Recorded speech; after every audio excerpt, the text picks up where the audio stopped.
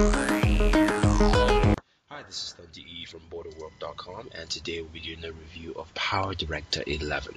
So when you actually set up PowerDirector 11 and you open it up for the first time after putting in, of course, your password, your serial number, you're prompted with three options. You can open up the full editor, the easy editor, and the slideshow creator. And these two are very easy, simple ways to actually edit videos. Nothing too in depth or as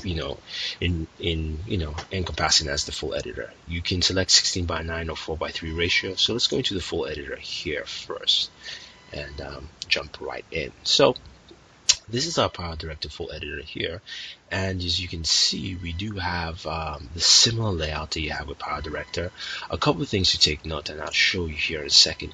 You do have the batch produce segment now, which means in PowerDirector that you can actually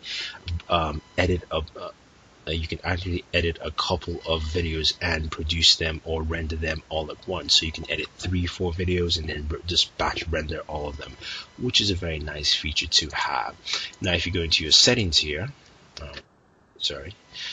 you have your general settings, and you can see there's some additions here in terms of hardware acceleration, enable hardware decoding, also supports AMD APU processors, as well as the Intel HD 4000 graphics chip. So you do get accelerated rendering processing with that. Now, just to show you how the new editor PowerDirector 11 works, let's go ahead and edit a review we have pending. So the Libertone zip. So I like to import my videos this way. You can do whichever way you want, and I'm just going to drag in our logo. So a couple of things to note here, and a couple of new prompts you will find with PowerDirector 11. So as I drag this in, I drop that in there, and I decide to drag in the video itself. What if I say were to run through and I wanted to make a split in the video here, and say here, and I decided to delete this by just hitting the delete button, what it gives you is this new prompt that says remove and leave gap, move clip in the same track, or move all timeline clips and remove clips. So basically, if you had annotations below, so say for instance I had something else here on the segment, and I went delete again, and I decide to do this will drag everything across the way. So it's a nice thing to have. It's a nice little addition. A couple other things too. This is actually PowerDirector 11 Ultimate, and what that means is that you do get a whole slew of extra features when it comes to adding text, notations, animations, and things like that. So if we're going to text here, I have the full pack here, and you can see we have a number of animations here. A couple that I like to use in the videos, which you guys can probably see. You can see some of the animations here. So you have a lot of preloaded animations you can actually go through. I like to use these animations in. So if I drag and drop that in there, you can see. I'll show you the animation here.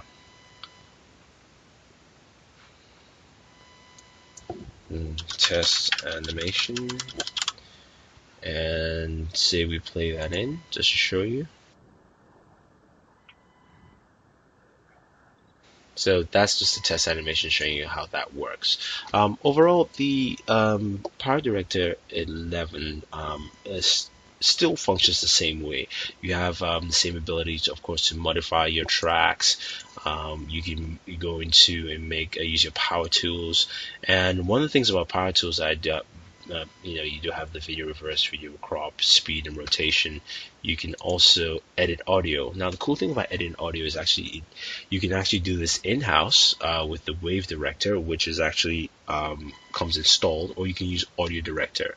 Now Audio Director is an audio analyzing or cleaning tool that helps you brush away audio artifacts, loud noise, honks, and things like that.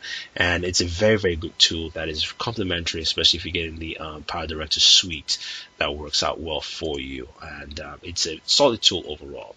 Now, in general, one of the best improvements you get from PowerDirector 11 is it's very smooth.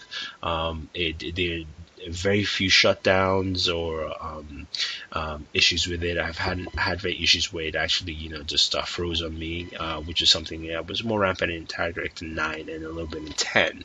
Of course, you've also got more effects to use between transitions.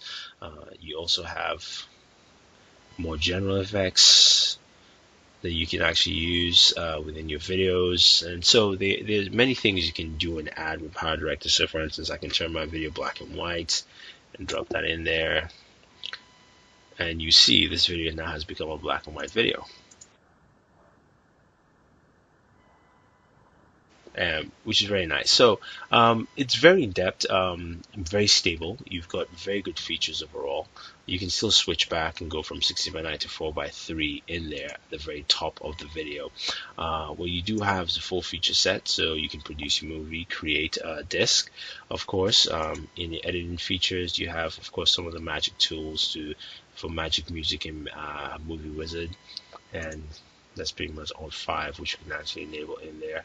We also have some view options, we have playback options, and it shows you, I probably need to do an update, so I would say later there. But it shows you a lot of things that PowerDirector 11 has that pretty much is pretty cool. Now, the Magic Music here I just initialized, of course, going to analyze that and apply some tunes to my video. And I can actually select songs here because they provide you with a slew of songs you can actually pick, which are, I believe these are license-friendly songs, so you can actually throw them on YouTube, which is pretty nice. A Night in Paris. You can also purchase songs, so on and so forth. So the 1,000, and so you can do that, and it's pretty nifty feature overall. All right, so you can also add tracks. You can add a track manager, video and audio below, and you have all those features. So in general, it's a very rich featured video editor. I really will call this a full-fledged video editor, and it does a very good job. This is what I use personally. As you can see, I can select file formats from MPEG to WMV, and a couple of new things here in rendering videos. You have the ability to render in 3D, so you can actually upgrade 2D to 3D content. I haven't generated anything in my timeline to do that, and it shows you the different formats as well as the bit rate for that. The other cool thing, besides 3D, like you see, 3D formats stay between MPEG 4 all the way down to MKV. Also, I can render at 4K. So for instance, I have the ability to render that video at 4K. I can do 4K 4096 by 2304, 30 frames per second at 40 megabits, or a smaller version at 4K, 2K video at 2448 by 1152. At 40 megabits per second. So you can do 4K video. I will tell you this, I tried to render a 5-minute video 4K. It took about 45 minutes to render. So rendering a 4K video will take a long time, just to let you guys know. But overall, it's very, I do like it. I do like the hardware acceleration with it. So if you have any questions, any comments, let us know. Don't forget to subscribe to all our pages. This is Thunder E saying thank you, and always enjoy your entertainment.